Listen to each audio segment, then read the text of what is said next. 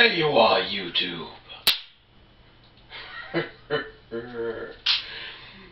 Give me but an iota of a moment to make myself decent.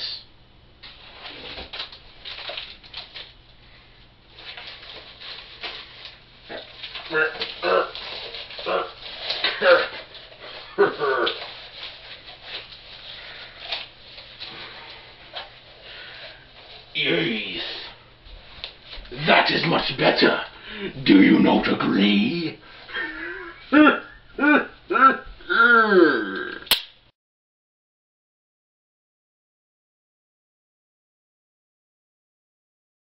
morrow, people of the YouTube area. Yes, 'tis I, returning on this most illustrious of occasions, to bring upon you a review, one that you, I'm certain, are interested in viewing, because why else would you be here? Well, this review, requested by none other than the one Aaron MP8. Yes, I know your name. His request was none other than Dark of the Moon. Or was it Mark of the Dune? I am not certain. I did not view the film, for I do not leave this room. But he requested the movie version of Shockwave, his Voyager class, not that tiny piece of shite. In essence, he did implore me to review this.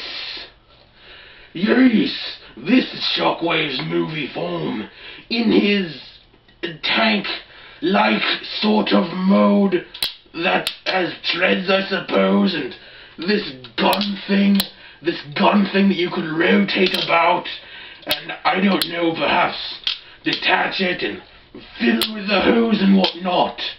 Yeah, you see, I've detached the hose. I've detached the bloody hose. Now he's useless. But do not fret.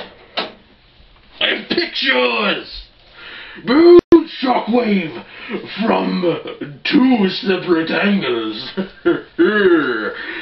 Now behold him with his animated self, animated Shockwave, who also turns into some form of Cybertronian vessel tank type deal, if you will. Of course, animated Shockwave has another vehicle mode, but that's not really Shockwave. That's his other personality, I suppose, which I can certainly sympathize with him there. But these things lie in the past, no present. They lie in the future, for I am not there yet. Give me time. Let us continue into robot mode. So then, let us not waste any more time with the Cybertronian tank when we have this glorious robot. Oh yes, it makes everything seem so nice, does it not? Notice the singular cyclopic eye. It's so beautiful.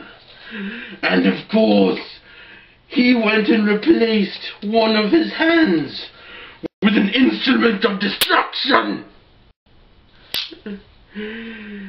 Ah, Shockwave, I like your style. Have a closer look at Shockwave. He looks very good, don't you agree? And have another look at him with his animated counterpart. Yes, the animated counterpart, well, very nice. Lacks the tube coming out of his back. which is just so endearing, on the Dark of the Moon version. Both, I believe, avoid your class, though. So the animated one gets a certain amount of credit for being so large. But still, the Dark of the Moon version plays much better to Shockwave's personality. I do not know how the movie went with him, but, well, I'm betting the character was, how do I put this, bad. So there you have it, YouTube. There you have it, Aaron MP8. A review. A review of that Shockwave. He's a very good figure. And if any of you do not have him, do not allow your qualms about the movie line take this one down. For he truly is an inspiration.